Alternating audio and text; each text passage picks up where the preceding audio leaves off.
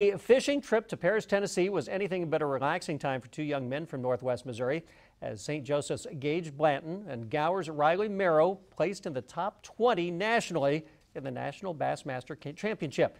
KQ2's Madeline McClain got out on the water with them today to find out some of their secrets to success. At Happy Holler Lake, where I just finished fishing with two guys who finished just outside the top 10 in the National High School Bass Championship. Their parents were so proud that they reached out to us on Facebook about it, and I just had to see for myself how good they were. I do. You throw a 2-pounder. Adrenaline's pumping. You're thinking, what if there was one there? What if that one fish you lost? What if he was a giant? Things were not looking good for Gage and Riley. We ended up, was it second day? We were in 110th place. Halfway through the tournament, everything came together. We just got the bites we needed and got ourselves climbed all the way up to 11th place. Let's reel that one back and let that line sink in.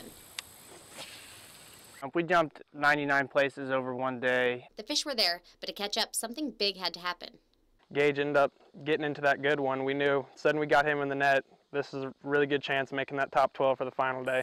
They knew they needed at least 2 fish that were 4 pounds each or better.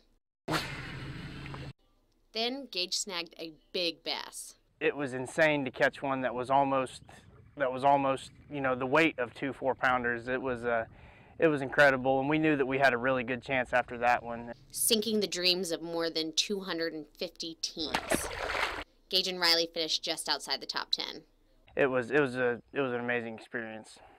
Both of them tell me that the dream is to ultimately be able to do this for the rest of their lives and be able to financially support themselves through fishing.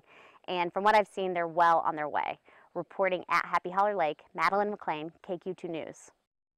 Also this afternoon, Madeline told us while she was out there with the boys, they caught 6 fish in just an hour.